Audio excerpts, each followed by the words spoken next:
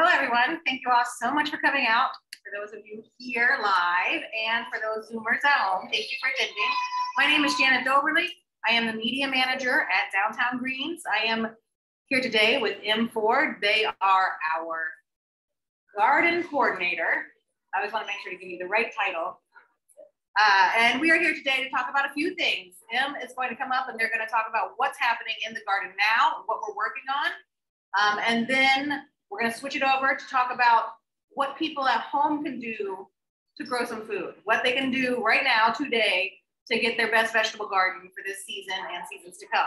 So without further ado, I would like to give it up to M. Ford. I know everybody at home is clapping. Clap, clap, clap.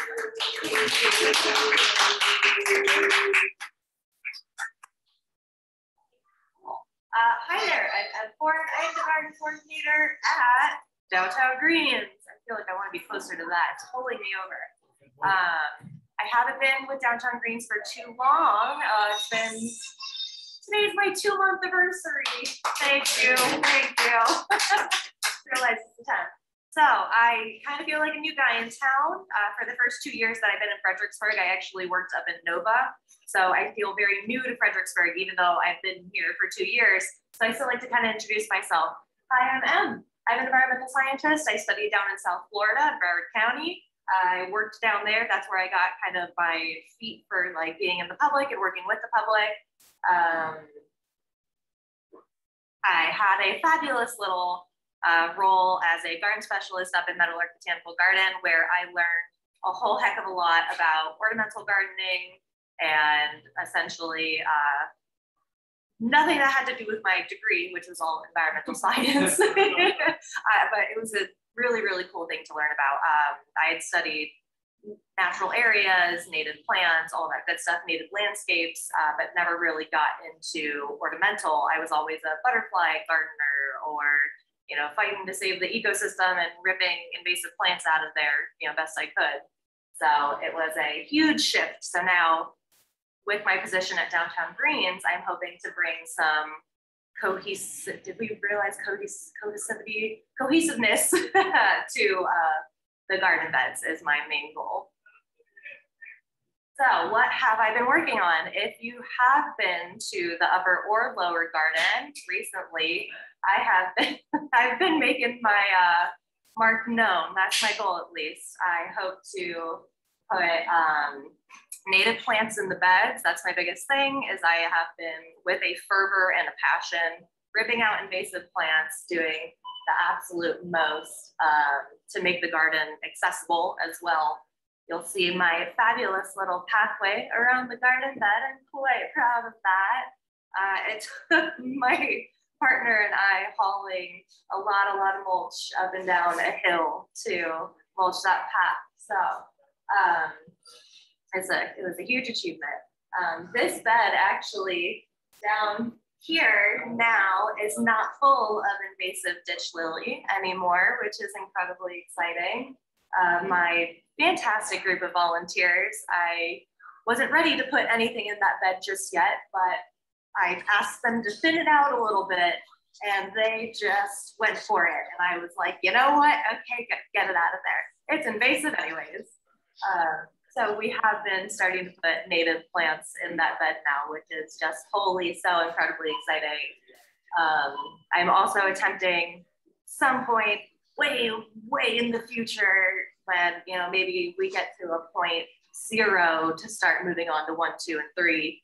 I hope to be able to label plants in the garden, and I hope to tell people what everything is, maybe without being there. We hope to maybe introduce QR codes, something that you can scan with your phone to figure out what it is. A lot of people, when you're gardening, they walk by and they're like, oh, what's that? Or we want to do that at my house.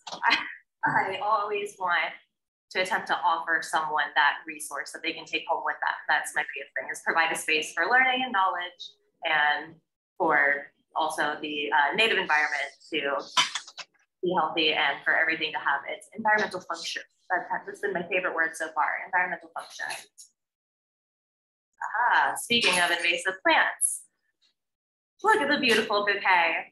Janet and I were actually walking around and I thought to myself, all of the invasive plants are blooming right now. I should make a post about it, or I should have Janet make a post about it because I'm not great at social media. But I'm really great at taking pictures, I think. So currently, and so excited about this. This is actually a very recent update as of Friday. We have our very first invasive plant management intern from a, thank you, yes, Janet's silently clapping. We have our very first invasive plant management intern. They will predominantly be working side by side with me. We also have a specialized volunteer now who comes in just to do invasive plant management, which is really incredible. So I am able to take a college student now under my wing, teach them the ropes, teach them how to properly identify and remove invasive plants, and then to replace them with the native version of that plant. That's the most important part, is that, and we'll talk about it in a second, but nature loves a void. So the moment you remove a plant, invasive or otherwise, something's going to take its place, and it's most likely, unfortunately, going to be an invasive plant. So with a sort of, and you'll see another picture in the next slide as well. One of the big things that I'm really working on is kind of a like rewilding movement. So this plant, I actually took a picture of this plant on Daffodil Hill. If you've ever driven past, coming in from like Chatham, I think, or the Falmouth area, you'll see Daffodil Hill in April or whenever daffodils bloom. Not my favorite flower. You'll see Daffodil Hill. It looks awesome. Everything else is kind of dead and decrepit around it. And then, you know, wow, daffodils. If you were to walk down Daffodil Hill, it took me 25 minutes to find one native plant on Daffodil Hill, which was heartbreaking. So my whole thing is to, A, make the garden more accessible, have our composting system set up. I have a really cool picture to show you of my Super Dream compost system, working on converting Daffodil Hill into essentially a mini summer meadow. So I totally love the fact that everyone loves Daffodil Hill. We get a lot of feedback on it. Everybody says, oh, how gorgeous. So since daffodils do bloom early summer or early spring, excuse me, I hope to convert it into a bit of a mini summer meadow so that everyone can still enjoy their daffodils in spring. Invasive plant management intern, got one, so amazing, so excited about that. And I'm also really trying to seek out volunteers. So we have our volunteer hours on Thursdays and Saturdays. Not gonna preach about that right now. But what I kind of desperately want is maybe somebody to work with me on Monday or somebody to work with me on Tuesday to kind of just hang out, learn the ropes, and anybody who maybe wants to feel like they can do a little bit more for Downtown Greens outside of volunteer hours. This is Daffodil Hill. Sorry, don't mind the Bradford pear limb down. Hopefully we'll be able to remove that tree entirely one day. This is the whole 102 feet, I believe, from kind of like side to side of this image, where that entire expanse, I found one single native plant, native fern too. It was buried under a bunch of Japanese honeysuckle. It was heartbreaking.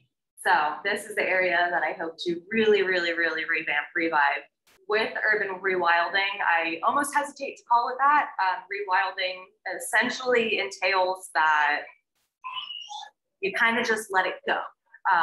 This will be a controlled rewilding, which is a little, contradicting, but if we are to manage this area, because it is so overrun with invasives, unfortunately, this installation essentially that we could do, I believe around 300 plants is what I'm estimating.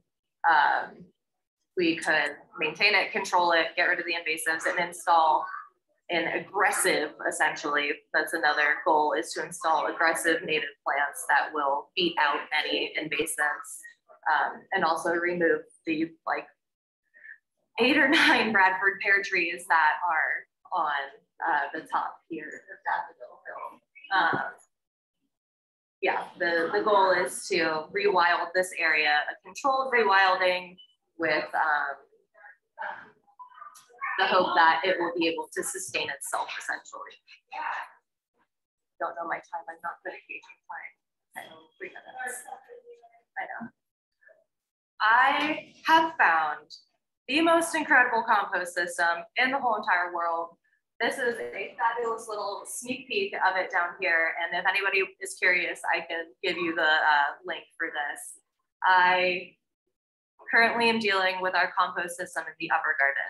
Our upper garden system was built several years ago.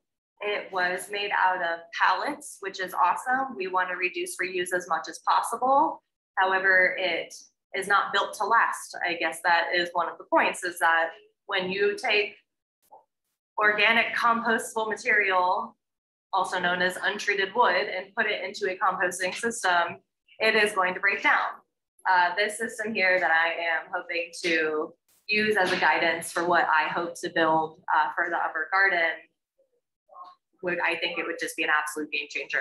I think we would be able to accept a lot more input from the community as well, rather than just kind of our employees putting in what we use. I think we'd be able to do a lot of really cool stuff with that. And my new favorite obsession is indigenous microorganisms. This gentleman on Instagram, his Instagram name is Marco is Growing. Really great guy. We've almost had him here for a program that we were going to host. It was going to be 4 hours long though, and I don't think many people were super hyped about sitting for 4 hours. However, he does a lot of really incredible work, essentially cultivating and harvesting indigenous microorganisms from your environment. So essentially stuff that is genetically, made to do its thing there on your land. And he uses some really incredible things. He uses the Jadam method, which is a Korean method, very cool. I am hoping to implement some of his stuff. I have a volunteer community service kid who is currently working on learning it, and he's going to build us our very first Jadam IMO 3 microorganism box using straw and grains and all that good stuff. I think that's it. Yeah, there's a really old picture of me, and we're going to move on to Janet Donnelly.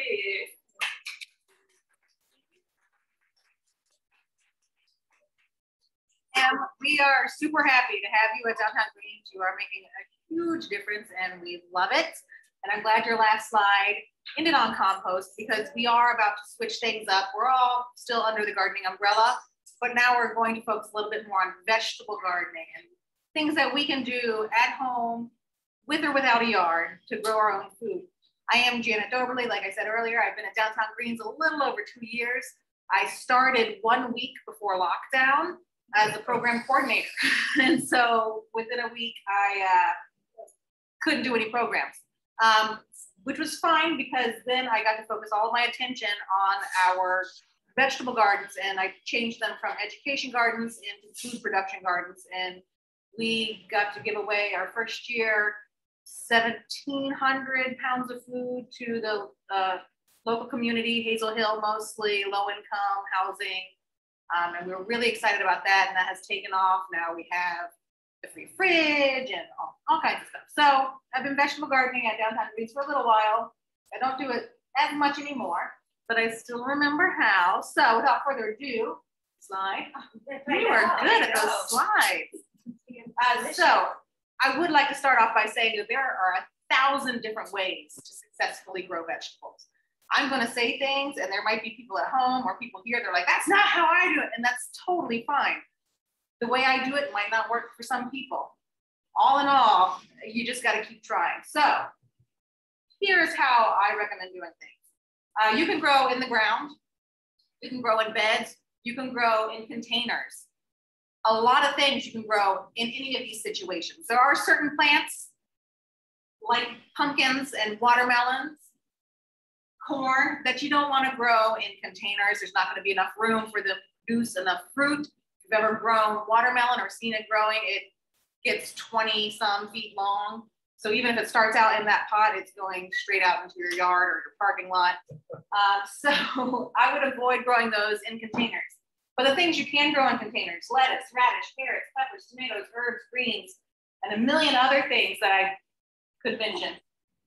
Mint, that's circled, because if you don't know, you should always grow mint in a container. Mint will take over the world if we allow it to. So we've got to make sure to fight the good fight and keep the mint out of the ground because it will take over. Slide. Yeah, at the end of the day, the most important thing to know about vegetable gardening is your vegetable families. The reason you want to know that, one of the reasons you want to know that, is because when you plant a vegetable from a certain family in a certain spot, you don't want to plant a vegetable from that family in the same spot the next year.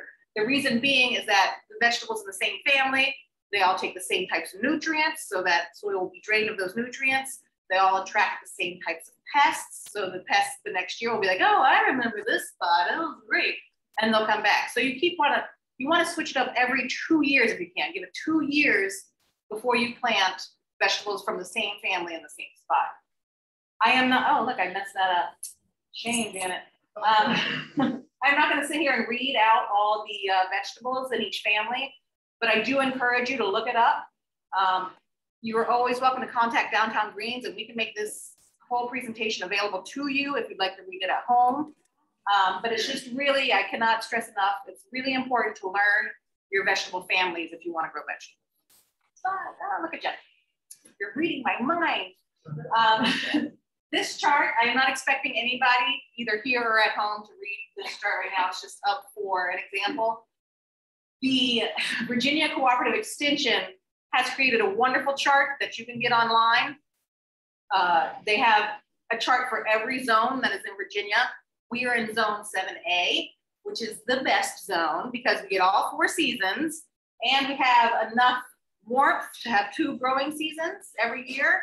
But it's not so hot that we have fire ants, because if you've ever experienced fire ants, they're the devil.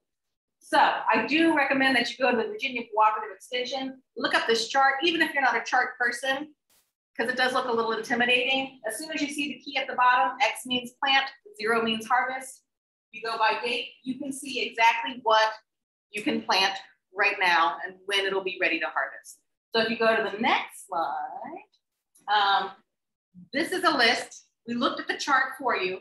As of this day, these are the things that can go ahead and be planted today or tomorrow if you're not going to go home and plant beans, cucumbers, eggplants, melons, okra, peppers, potatoes.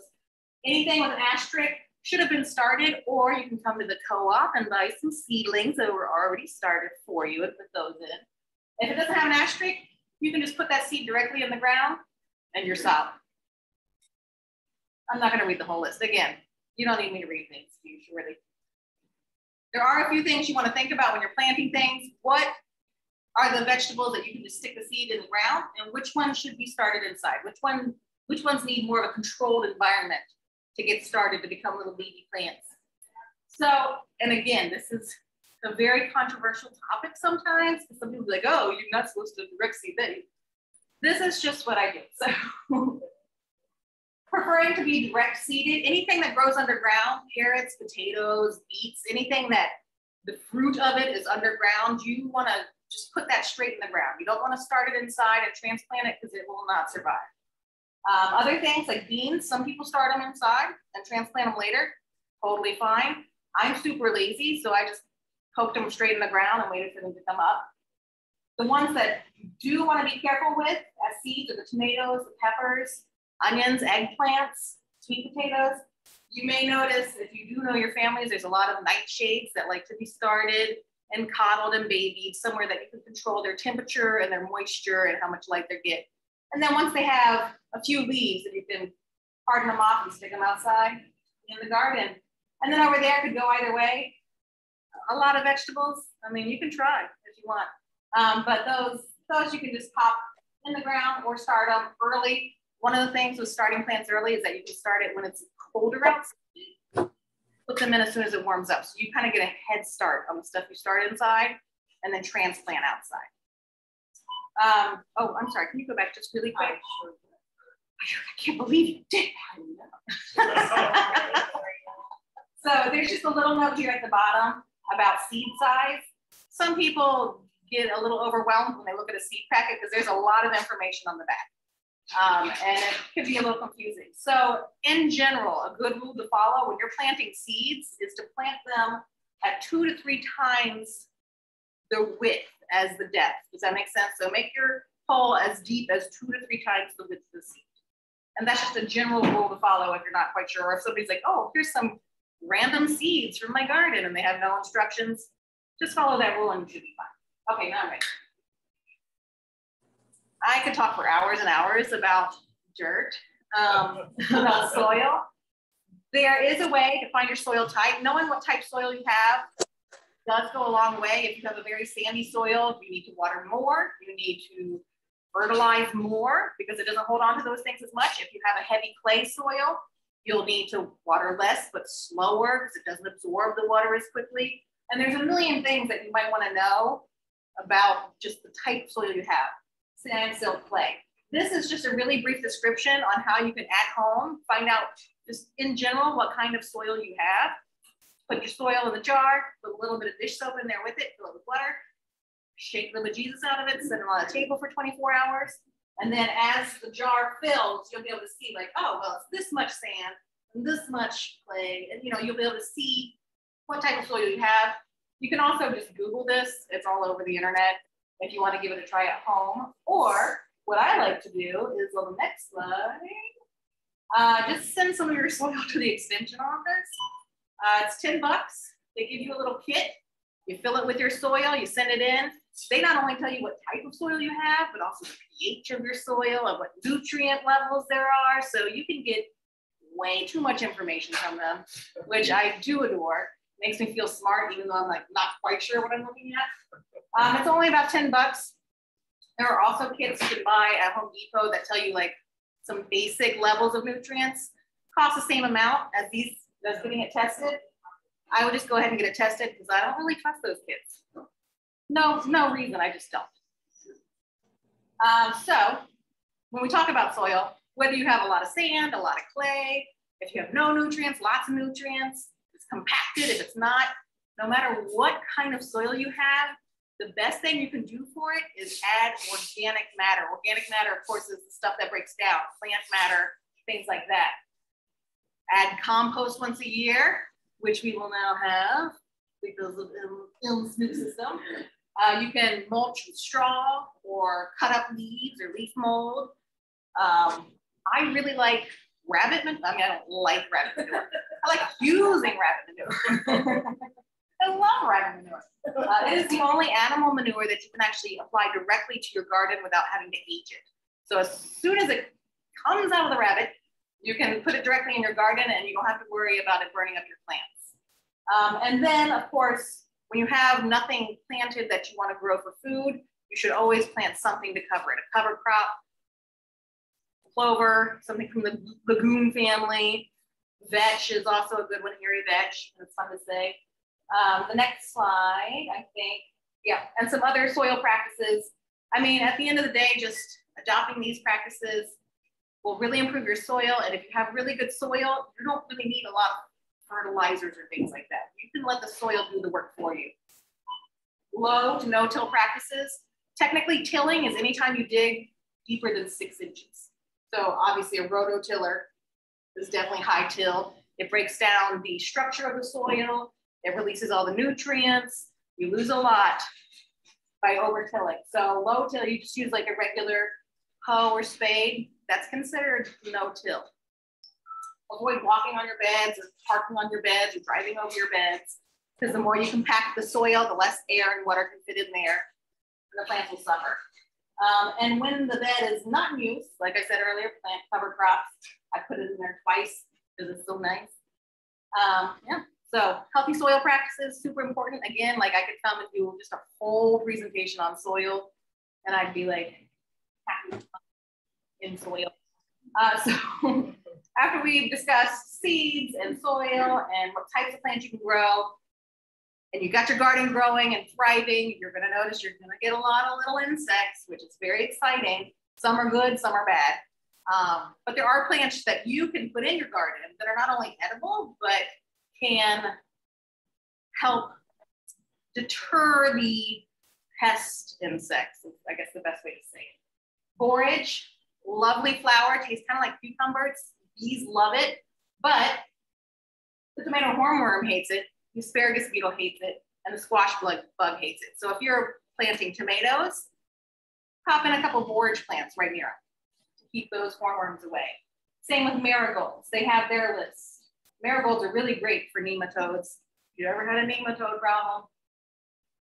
No, no one? Okay. You guys know what I'm talking about, those nematodes.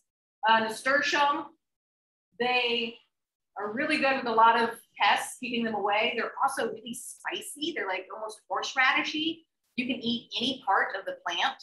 They're beautiful as well. So I love growing nasturtium. Chives, again, you can eat them and you can use them. Catnip, cat can eat it, you can eat it. These bugs will not eat it, they'll stay away. Rue, beautiful again, and the tourist cucumber beetles. So again, you got cucumbers growing, plant some rue nearby. So it's really kind of like companion planting, but this is more like a stay away bugs planting. And there are many, many other plants that do the same trick. So a good thing to learn is just what you're growing, what attacks what you're growing, and then find out which plant will deter that insect from coming and attacking. Next slide. Of course, plants can't do all the work. So sometimes you can have insects working against insects. So you can have this really gross thing here, the tomato hornworm. But what are all those white things on its back? Those are the eggs of a wasp that lays its eggs inside the worm, and they hatch out of the back and kill that hornworm. I'm sorry, I'm so delighted by this. Hey, everyone. So you can plant a pollinator garden, attracts lots of wasps. Then the wasps will come and lay their eggs in the tomato hornworm. If you've ever seen a tomato hornworm, they can demolish a tomato plant in minutes. They are voracious. Voracious. I got it.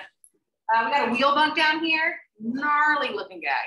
Will stab you with his proboscis if he doesn't like you. But he will also devour cabbage worms, tobacco worms, which I don't know who's growing tobacco, but FYI. We also have praying mantis. We all know and love praying mantis. M was kind enough to add not this guy, this is an invasive mantis, but this guy, our native mantis. At the end of the day, they all do the same trick, but the invasive ones are taking over the native ones. So it's really wise just to know your insects a little bit. Then you can see some eggs in the corner. Those are all different types of squash bugs, squash beetles, cucumber beetles. With eggs like that, I either just tear that piece of the leaf off and get rid of it, or wipe them off. Like hand removing things works well. And then on the top corner, I have the ladybug. I have all the different life stages of the ladybug.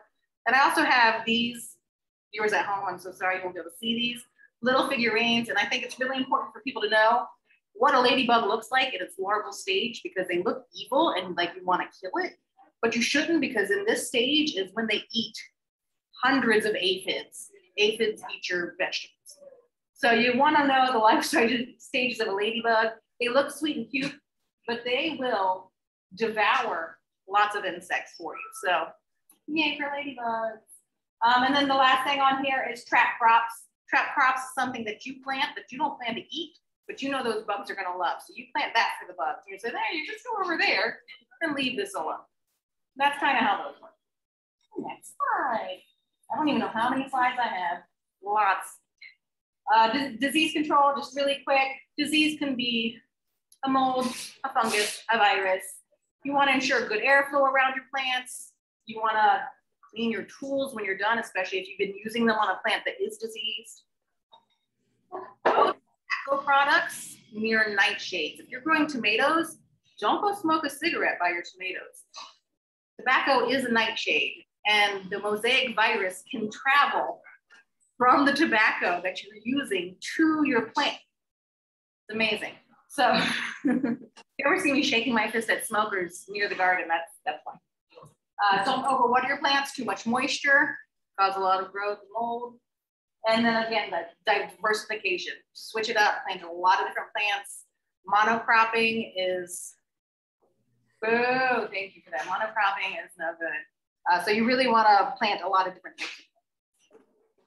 And I think this might be close to the last slide, guys. You're doing great. Second to last, third to last. Take heart. Gardening is a gamble. Like, I can know all the things in the world, and yet my watermelon still didn't ripen for some reason. There's no single way to garden.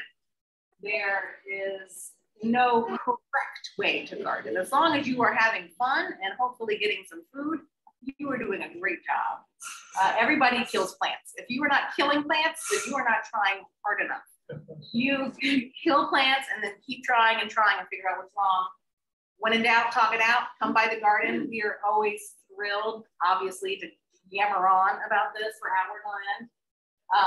And if you fail, we have the co-op. So you can just come here. Yes, right. Like that little backup plan if your crops fail. And that's pretty much, in a nutshell, how you can have a successful garden at home.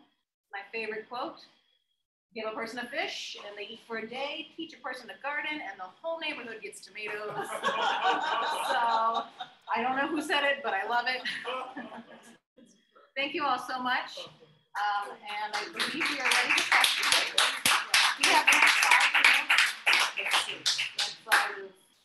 yes, that's our contact info. So if you think of a question after today, or if you're like, hey, I'm thinking about planning this, what do you think? We will tell you what we think. So go ahead and email either of us at any time.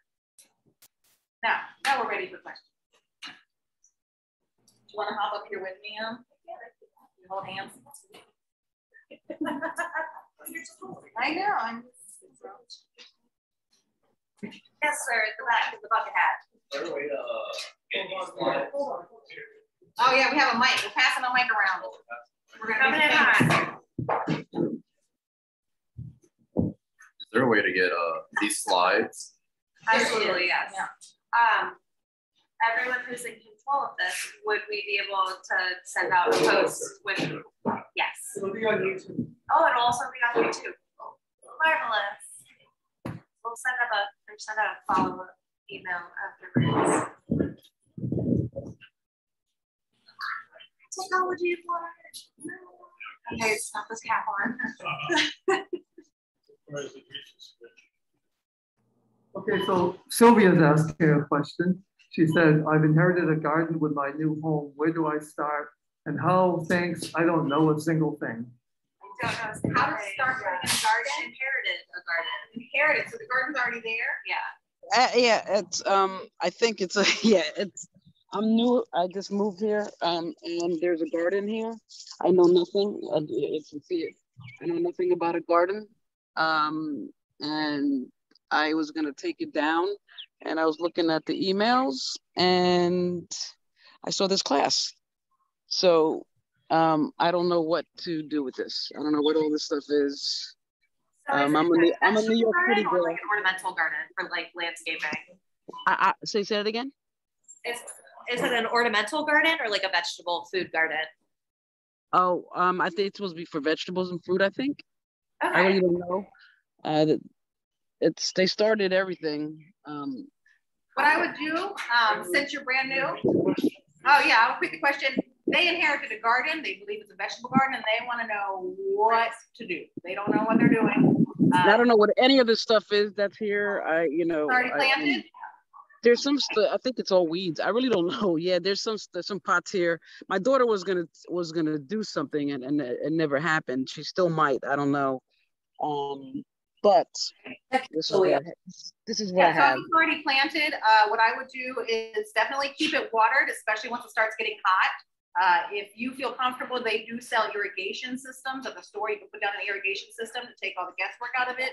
Or you can just go out there with your hose, make sure you're not watering the plants, water the ground. I like that synchronized movement we did. And also just start watching the garden. Because you're still learning, you might lose some stuff this year. It's already been planted. I don't know. And then honestly, Google is always your best friend. If you're like, I don't know how to tell if this vegetable is right, Google it. I mean, at the end of the day, there's so much information online. It's really hard to tell you with a planted garden exactly what you should be doing, except watching it. Watch to see what does well, watch to see what fails, and then start planning what you want to grow next year. start picking out your favorite vegetables. You could even start a garden this fall if you want. But since it's already planted, I would just watch it, water it, and reap all the benefits. For finding out what anything is, your best bet is either identifying it like by flower or by the fruit. So when it does flower or fruit, you would be able to even just like awkwardly type something into Google using as many words that you can to describe it. There's a good chance that you will get an answer. Yeah, or search by photo. Yes, Google you can Photos. also use Google Photos, Apple iPhones. Now you can search just from taking a picture. Or you could get an app that allows you to take a picture of the plant and kind of get close to an identification there. You mentioned rabbit manure. What about other kinds of manure? What are the advantages of each kind? Of each kind of manure, we're going to be here a long time. I mean, people often, you hear people using cow manure, horse manure, chicken manure. As long as the animal is not eating meat, their manure is good for your garden for the most part. The thing with that manure though is that it will burn your plants if you put it on there directly. So you want to pile that manure up and let it sit for a while and age. Honestly, I would say a year. So you can still use it and it's still really great for your garden. It can get a little dense. So definitely mix in some other organic matter with it if you're going to use straight up manure. So it doesn't make things too manure-y. Overly manure. What is your favorite cover crop to use? I like clover, vetch. I like a winter wheat or winter peas because then you can eat the shoots in the spring. You can even use radishes for a cover crop and that will help aerate the soil. And then again, you get to eat them. I don't know if you're sensing a theme on my favorite things. Like the things you can eat, those are great. Yeah, those would be mine. You have favorite cover crops? I don't do much food gardening anymore. That was a past life for me. So a good, okay. Unfortunately, it's a type of grass. Switchgrass. Switchgrass is okay too. Stabilizes everything. Anything to avoid erosion. Here's a question, and please repeat it. Can you describe briefly the new kinds of composting trays that you showed briefly before? Yes, so the question was to describe, asking if we would describe the new types of composting trays. Can we go back to that slide so we can point at things? I think it's going to be ill. Don't have a picture of what we'll be using because those trays are fabulous, but we don't have access to them right now. So what we do, so what we do have is something to essentially simulate this. We have these very large zip top bags that I'm going to poke holes in, and it will be able to exercise. We'll be able to do this essentially using what we have. That's the biggest thing is that we don't want to buy anything new. But we have these, everybody keeps calling them Amazon bags. Were they from Amazon? I don't know. That was the name that was given to me. A big Ziploc bag or zip top bag with hard sides. And essentially we're going to create a layered system inside of it using leaf compost and straw and essentially feed it with grains on top to create a very strong, like inoculated culture on the top. And as it gets watered down, it all is able to move throughout the system. So essentially in this video, what Marco is saying is that even with your tools, every time you go to wash your tools, you can set it on this system and essentially to conserve water as well as you wash off your tools, you can allow it to move through your system, thus saving water and inoculating your system with what you were using, digging out in the garden. It's very cool. This compost system, however, I am like so jazzed about this. It's the coolest thing I've ever seen. So essentially in the middle of the photo here are like kind of sturdy garden bed blocks is what they're called. And they have 4 slots on each side. You stack them on top of each other. You can like shove a nice rebar down the middle and it stabilizes them. But essentially to turn this compost, all you have to do is remove the side. So it is, oh gosh, slatted sides in there. So you can literally just take it out one by one You can adjust the height of the walls very easily. And when time comes to turn it, you just take out one side, push it over. Move it to the other compartment. You just pull it over too. Yeah, so you move it to the other compartment. When it is time, you put the top essentially on the bottom, and then the bottom ends up on the top, thus flipping that entire pile. With almost any other compost system, this is hard work. It is extremely strenuous to turn a bin. So this also would last just about forever. You just have to replace one board at a time as they rot out, because they will. If you want to use untreated wood in a compost system, treated wood in a compost system does leach arsenic into the system. So please do, if you are using wood in your system, use untreated wood. It's worth it in the long run. But yeah, this system, I'm drooling over it. I'm really, really excited about it. And I'm really hoping that with the resources that I have, I will hopefully be able to recreate this in the upper garden, and we will be able to use like almost all. I'm aiming for like 50 to 60% less next year. We did have to buy compost this year for our youth farm program. So hopefully by next year, we will have to only buy maybe 40%. So Holly is asking a follow-up question. Does this compost system have a name? Is it a product? I haven't found an actual name for this style. It is just a 4 to 5 bin compost system. This guy like really drags it out.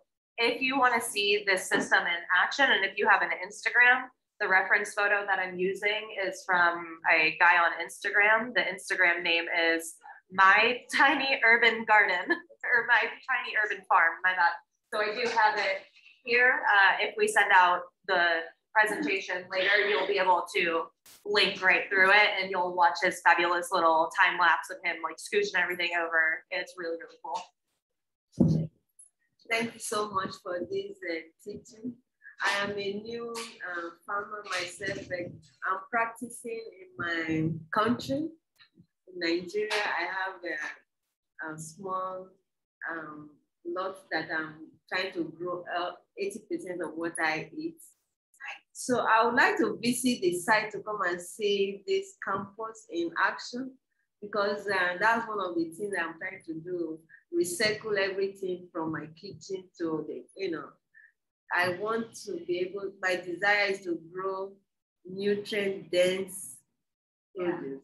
So I would like to pay a visit to Downtown Greens. Downtown Greens is where we are. maybe Yeah, have a day of work with you guys. we're on oh, please. Okay, well then I'll take this time to, promote it. I am the garden coordinator. I host garden hours every Thursday, 3 to 6, and every Saturday, 9 to 12. During those days, it's a lot of weeding because we got a lot of catching up to do. But it is literally just me working with everybody essentially one-on-one if you need it. But I talk about plants, I talk about how to care for them, I talk about what is what. So there's a lot of, well, don't pull that plant because that's a baby, of something that we want here. But this one right next to it is a weed, let's get it out of here. I would like to come and give you hours of work. Yeah, I love to teach. My biggest thing is plant blindness. A lot of people can look at two either very different plants or two similar plants and not be able to tell the difference. So my goal, and especially with all of my volunteers, is my goal to kind of end plant blindness a little bit. One of the things is I will straight up just stop garden hours and I will say, this is a Virginia creeper, this is a poison ivy, this is a wild strawberry. Like, please learn the differences. We need to know the difference, because a lot of plant blindness leads to just fear, general fear of being outside and not, everybody says leaves are free, let it be, but unless it's a strawberry. Unless it's a strawberry or, several other things. This is far off though. This is a dream.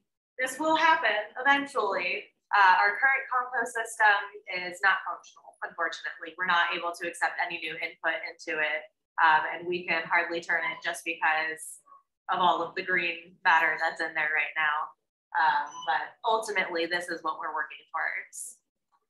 And there's no sign up required for volunteer hours. Oh, please. Show up. Show up.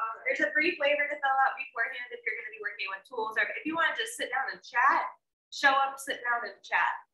But if you hope to, work, get your hands a little bit dirty, we have a little volunteer form waiver to fill out. We can chat and learn together. It's my favorite thing to do. I have a question about ladybugs. Do you want to see my toys that I brought? First of all. No, I There you go, there you go. Look at the ladybug toys. larvae last year, and I had guilt after I did it because I Googled it. So I fell victim to that. But I have some ladybugs that were on my keys. They were probably eating aphids this year. How, if I were to purchase ladybug larvae or whatever, would they come back next year? Or how do I get ladybugs to stay in my garden? So the best way to do that would be plant a diverse garden. If you build it, they will come.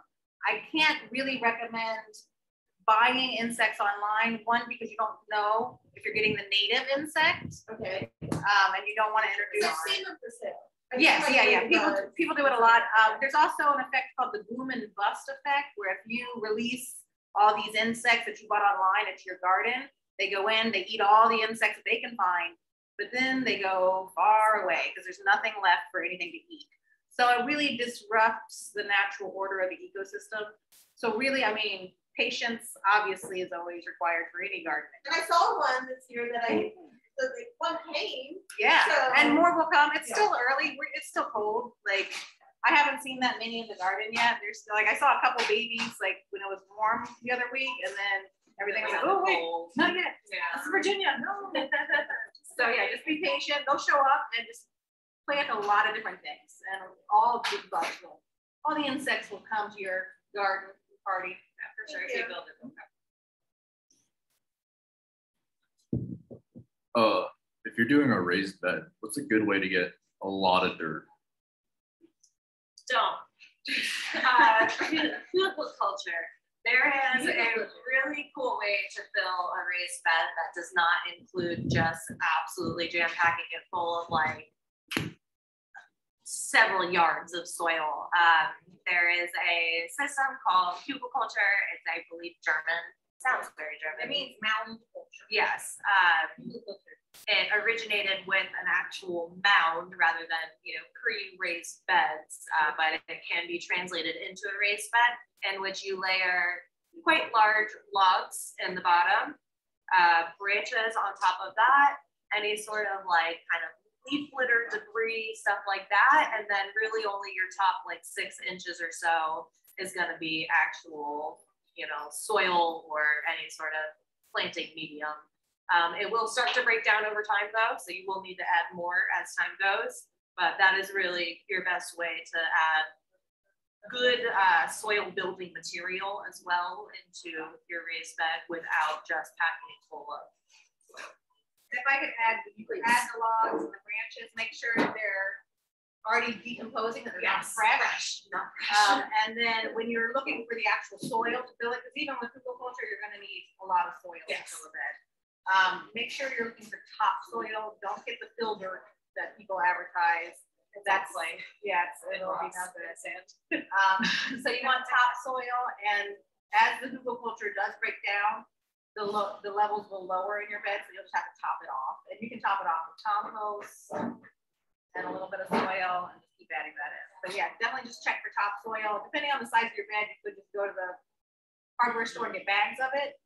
But if you're doing a lot of beds and you need a lot of soil, then you got to start calling around to. There's Quail a Ridge. really great place in Spotsylvania that's open to the public. Gotta know somebody with a truck though. They don't really bag it. Quail Ridge Products in Spotsylvania. They do mixes too. They do, yeah. They have soil mixes. really gorgeous mushroom compost. That's what we bought this year. But also they will literally come up to you with a front end loader and just dump it in the back of your truck. So might need to know somebody with a truck or have a truck yourself. And it can be a little heavy. The mushroom one can get a little heavy. Yes, So it's all add some straw or some other organic matters to keep it a little lighter. Sylvia is saying, asking that there's a consultant for everything. Do you have a garden consultant that you can recommend that could help her? Oh.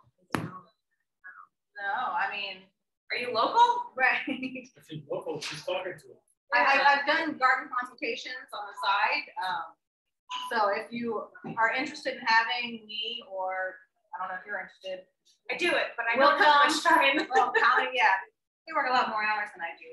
You can always contact me at that email, jdoverly, and we can talk about it. And if it's not something I can help you with, I can probably definitely try to find somebody to come and consult with you. But especially if it's a vegetable garden, I love to come to people's vegetable gardens and consult with them.